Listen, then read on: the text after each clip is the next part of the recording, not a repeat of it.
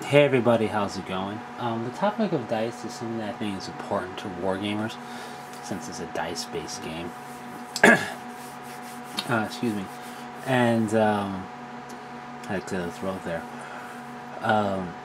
Basically, dice come in different sizes, shapes, sides, and so on. Shapes in terms of regular or crystal-sided dice, crystal-shaped dice. If you look up crystal dice, you should see what I'm talking about. Anyway, we're focusing on the six-sided die here, and basically the rounded edge and the square edged. This is a rounded edge die, as you can kind of see by its shape, and then we have this square edged die, which you can see by its shape is very much square. Basically, standard dice you can buy for role playing, wargaming, whatnot, and casino dice. Now, I'm not going to go into the fact that people believe casino dice roll better, whatever, and what they mean by better I couldn't tell you, than other dice. Is there some validity to that? Well, it depends on what they're testing, and if you look at the tests and look at the formulas they use and all that, I'm sure there is something to it, but I think it's still a random event for the most part. That's not the point of this video. The point of this video is A, to talk about the different types in terms of the dice itself. And with these I feel are a bit more durable. They can withstand falling from greater heights and whatnot. These, because of their straight edge like this, are prone to cracking actually along the edge, and the edge actually cracking off a bit. So, if you are going to roll or buy or purchase casino dice to roll, or you happen to have them, be careful. You're rolling a lot, basically, with wargaming. Pretty much everything you do as a check is a roll. So, yeah. That being said, I personally don't care what dice my opponent is rolling. They can roll rounded edge or square edge. They can roll crystal dice if they want to. I don't care, as long as they're six-sided die and I can see the results you're rolling as well. That being said, let's talk about consistency. If you're going to roll square edge dice, only roll square edge dice. If you're going to roll rounded edge, only roll rounded edge dice. Don't mix and match. I mean, if you're going to roll, if you're always rolling groups of dice, let's say you're rolling 6 dice at a time all the time, like you're doing, or you're rolling 10 dice, and happen to have like a couple of square edge and a couple of rounded edge dice together, I'm even cool with that. But if you're doing specific checks with one type of die, and then when you do other type of checks using the different type of die, that's not cool, that's not consistent, that's almost being unfair, and almost a form of cheating. I mean, it's not really cheating, but it's really unfair, I feel, in my personal opinion. Because you're pretty much playing on the different potential quote-unquote strengths of the dice themselves. I'm not going to get into that here as far as, you know, what die is better and whatnot. I don't really care. Point is, consistency is important in wargaming and in collectible card gaming, and any type of gaming you do against an opponent, a living, breathing opponent like this.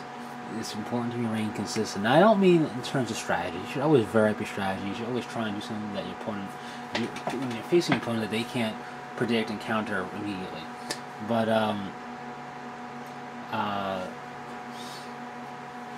basically,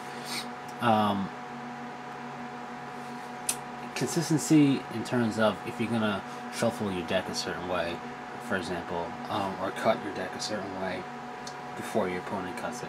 If you're going to roll a particular type of dice, if you're going to measure distance a certain type of way, be consistent. The reason being consistent is important is a player who's consistent in doing things like that, people tend to trust, not so much trust in terms of like trust, like trusting them with stuff, but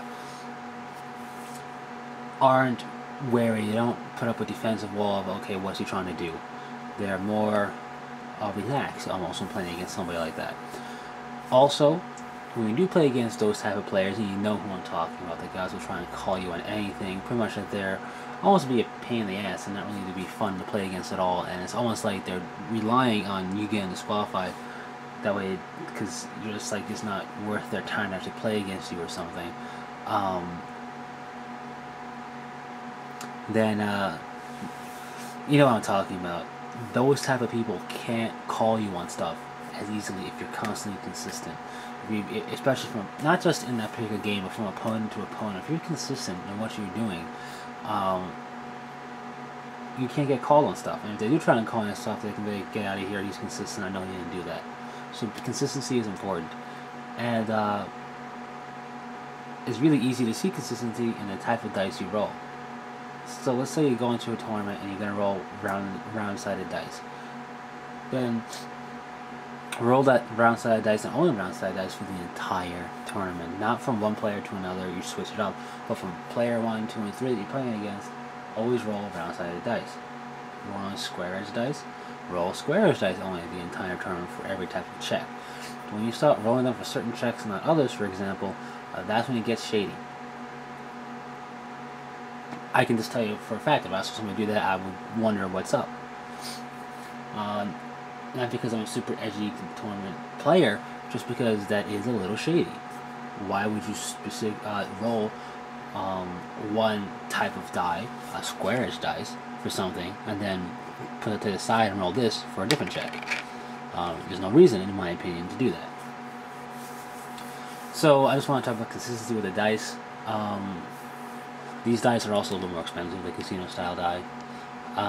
However, if you're going to roll casino dice, now I haven't seen a problem where I play, but some players I could see having the possibility of having a problem. Even if you only roll casino dice, I can see them going, not liking that for some reason, because you got people like that.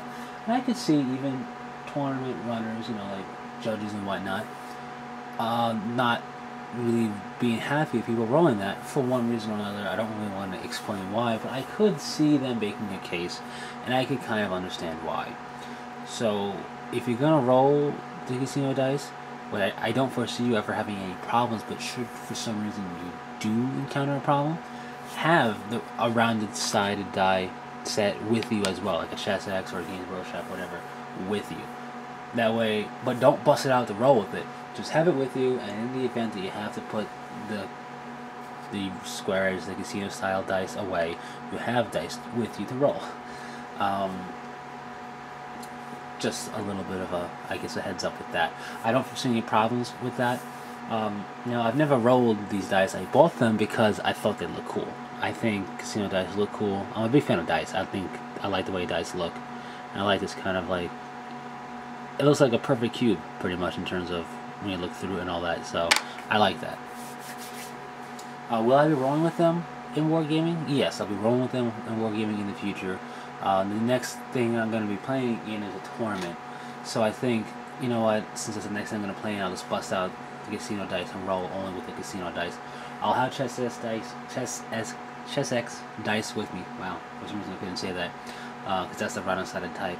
That's the rounded-sided dice that the dice I do have is Chess X, which I'm a big fan of. In the event somebody really has a big stink with me rolling my casino dice. So yeah, that's pretty much it. Again, I'm not talking about in terms of power gaming it, quote unquote. I'm not talking about do they really roll better. I could care less. The point is consistency, and this is one example of consistency, is the dice you roll. So that's pretty much it, and until next time, take it easy.